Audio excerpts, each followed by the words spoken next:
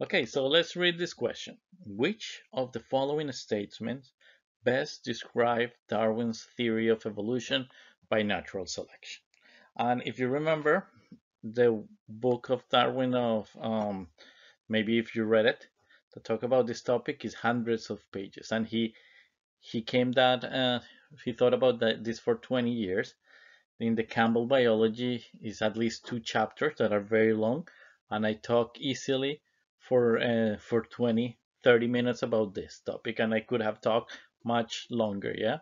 So here, each one of the following statements are not going to explain completely what Darwin proposed. You're just going to try to find what is the best option. Yeah. So we are going to in some way simplify it and maybe oversimplify what Darwin said, but we are going to try to find the best one of those.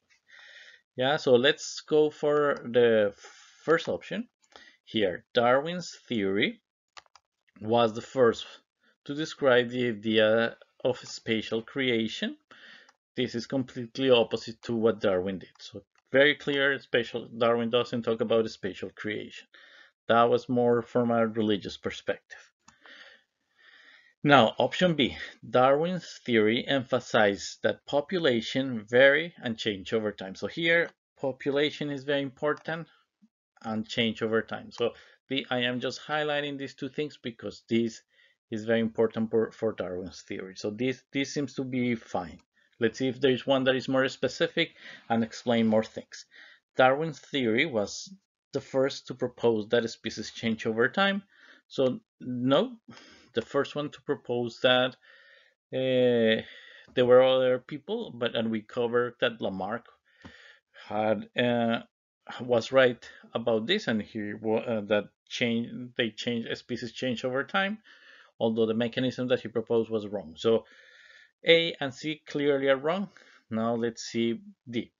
Darwin's theory proved that individuals acclimated, and this is key, to their environments over time.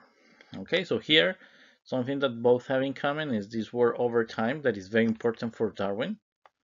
Yeah, and here we have three problems. One problem is that the relationship with Darwin with the environment is a little bit controversial. He changed his opinion about the environment. So this question here it doesn't look as good. Acclimated, so acclimated doesn't seems very good. Yeah, and I will explain like it can be an adaptation, but acclimated can be just a change that you adjust for a little bit, and that happened in one generation. So this is show a red flag, and this is also important. Individuals. Darwin is not talking about individuals; he's talking about changes in the population that can lead to long-term changes that are very gradual. So the best, just based on this, the answer will be B. Okay, so let me explain the difference between, because here between acclimatation and evolution.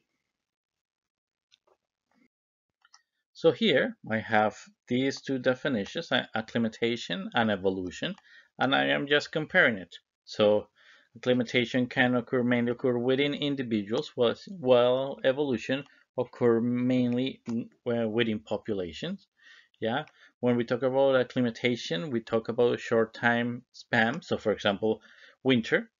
Yeah, it's winter, and what is happening is that it's too cold. So what I have to do, get a winter jacket. Yeah, there is no way that I can live without a winter jacket in Winnipeg. Yeah, well, evolution require many generations. So in evolution is that some animals will develop a different pathway, or they will develop fur, all these kind of things that will help them to adjust to the environment. Yeah, so this one is short term, while this one is a long term.